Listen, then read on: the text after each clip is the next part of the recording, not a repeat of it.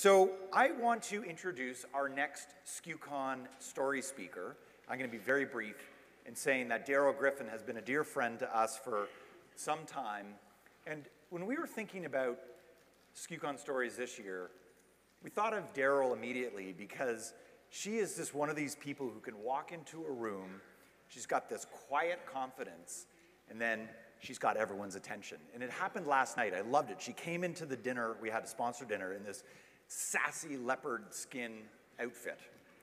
I might be getting that wrong. She's going to shoot daggers at me. And I was like, whoa, Daryll Griffin has arrived. Daryll is the founder of Accolades. She's been in the industry for almost 30 years, or I think maybe 30 years, maybe this year.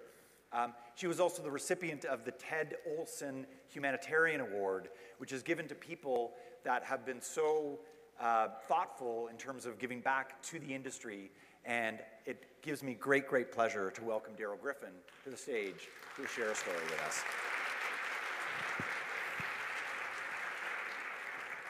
Thank you, Mark. Yes. Thank you. Thank you. Good morning, community. Glad to see all of you and glad to be here with you today.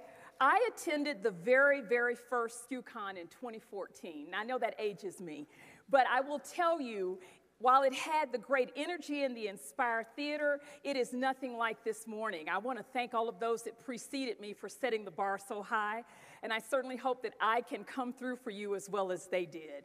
I want to talk to you today about slaying the giant, how a teeny tiny company like Accolades Incorporated can do business with UPS, Home Depot, Coca-Cola, IBM, and companies like that.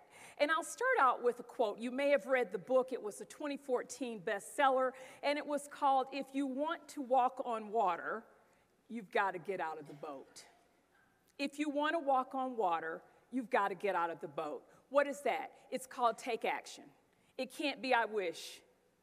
As Memo said this morning, it can't be I hope. It's got to be what I'm going to do. So how did we do it? And I'll share that with you. 5 strategies. Number 1, know why you want to do it. You want to do business with X? Why? Oh, because it's a great marquee client. Oh, because you can put all of their things in your showroom and show people that you did all these wonderful projects. No, that's not why. Oh, you want to add to your bottom line. No, not why. So why do you want to do business with IBM or with Coca-Cola or with the Major League Baseball team or any of these other huge entities, and you know that you are small? You want to do business with them because you want to help them make money. You want to improve their brand image. You want to know your why and how you can help them. Number 2, know your numbers. Yep, you got to know about your P&L. Do you have the time? Do you have the money? Do you have the talent? Do you have the resources to go to work for them? Because if you don't have all of those things, it's not going to work. I had a major client once that drove me insane, or my P&L insane, because of the number of, they will not pay for samples and overnight freight. What did that do to my bottom line? Eroded it. So if you don't know your numbers, don't go after the big fish, because you don't know if you can afford to go to the RFP. You don't know if you can afford to get in all the samples. You don't know if you can afford to go to all their trade shows. And you got to know that by knowing your why and knowing your numbers. What else? What do you know about them? Are you aligned with them strategically, their values, their culture? Don't ignore those things. Are they going to margin cap you? Yes, I have major clients. We cannot exceed X margin because we turn in a report every month of all of our sales. If that's going to hit your bottom line in a negative way, you don't need to be there. What are their terms? When do they pay you? 90 days turns into what?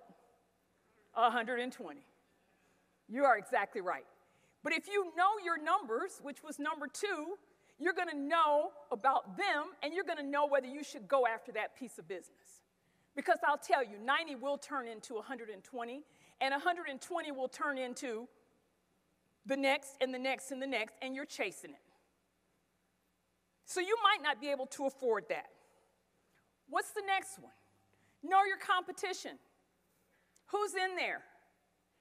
Who do they do business with now? Who do they value? Why do they value them?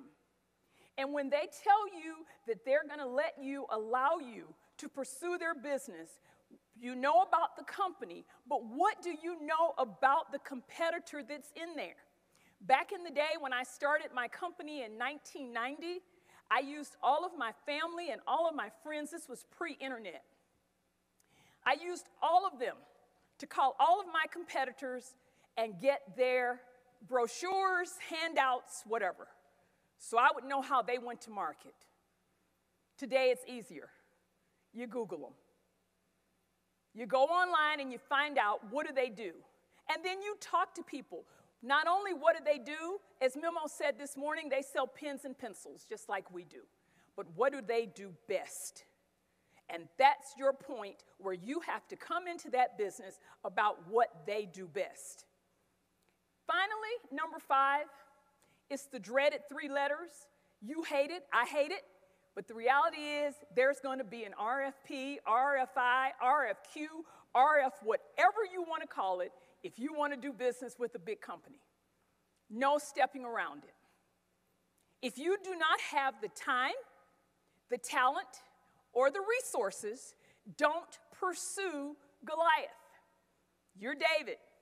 I'm David out there. You've got to have teams to break that RFP up and to go through it. Be authentic on there. Be honest. Be truthful. If question 33 asks you if you have a sustainability program at your company and you call your sustainability program that you use both sides of the copy paper, it's not going to really work because question 34 is going to say, upload a copy. I don't have one. I do use both sides of the copy paper. Fortunately, with Common SKU, we have reduced the amount of paper. But the reality is you've got to tell them the truth on there. They'll value that and respect it. So those are the 5 things we did. Now, what about the other pieces that go into that? It's a team approach with a major company. Do you have the time? Because they will chew up a lot of your time. We've got 4 of them in our small company. They take a lot of time. Do you have the tools? Do you have the talent? Do you have people that are able to take care of this large client? Keep in mind, nobody just buys promotional products in a big company. None, no one. They buy solutions, years of service programs, new hire onboarding, recruitment. They're not buying pens and pencils just to buy them.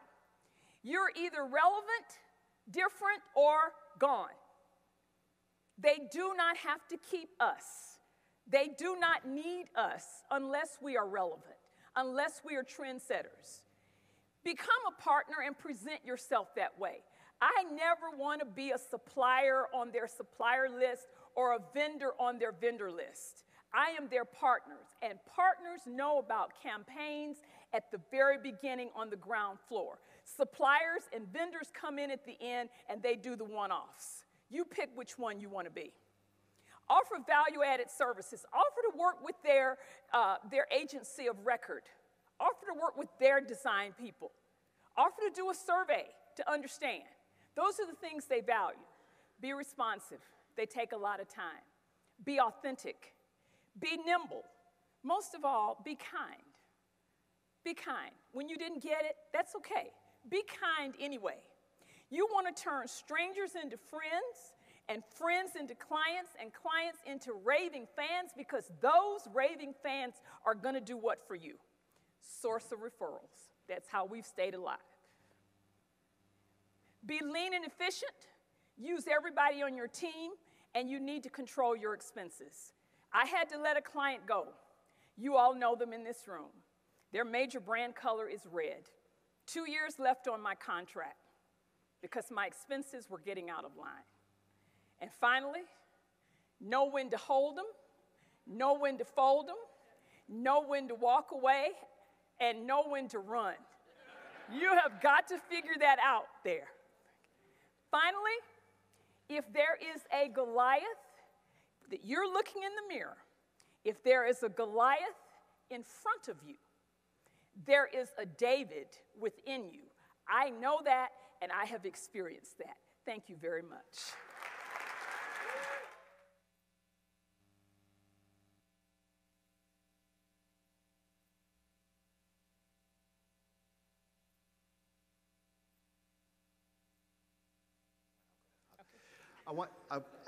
So we're trying to figure this out real quick. I want you guys to know, I have interviewed a lot of people. I've known a lot of people in the industry. But when it comes to integrity and when it comes to grit, I don't know anyone at the top of the list other than Daryll. And I want to just mention this one thing. She's been battling, you wouldn't know it, you would never know it. She's been battling cancer for the past 18 months. And I just wanted to say in front of everybody, Daryll, that you have no idea what an inspiration you are to so many of us. Thank you. I appreciate that. Thank you. Thank you all. Okay.